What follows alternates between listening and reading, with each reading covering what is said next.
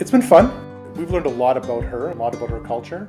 She's just part of the family. She 100% fits right into our family.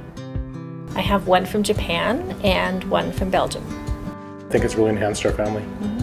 I super enjoy my family, like my host family, because we already talk a bit on WhatsApp or video call before.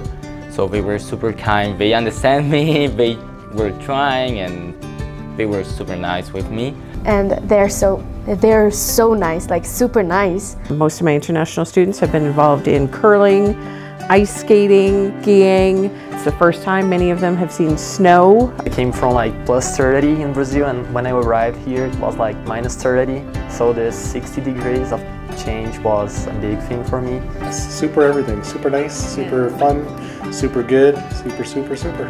I have had amazing experience with international students. I've had students from Korea, Mexico, Spain, and Germany. I don't know that there's so much a language issue, more of a cultural issue. But she's cooked a lot of her foods. She's made some schnitzel for us. She does a lot of baking. Just feel nervous, but fun also. We would love for you to be able to share your family times with them.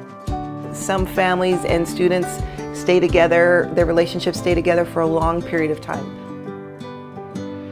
Basic things that we're looking for: safe, secure housing, meals, access to laundry facilities, those types of kind of common basic things.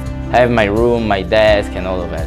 I prefer doing my homework in the kitchen so I can see a person around the house and talk maybe someone. It's some work.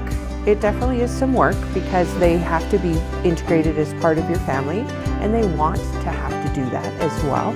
And so it is having another child. Have the bus pass and we can like go wherever we want with it. Then I just let her know and she's like, okay, you can go. Just tell me when you're coming back, and then I tell her, so it's all good. I have a lot of freedom. They bring so much more than you can imagine. I mean, we have 4 kids between the 2 of us, and she brings even more. It is one of the best experiences. We place a student for 3 months, 5 months, being either semester, first or second, or the full 10-month school year.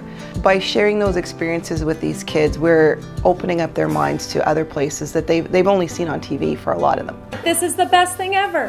We don't have anything like this back home. I think the roughest part of hosting is saying goodbye. Does everyone remember the old adage of it takes a village to raise a child? Well, we'd love to have you come and join ours.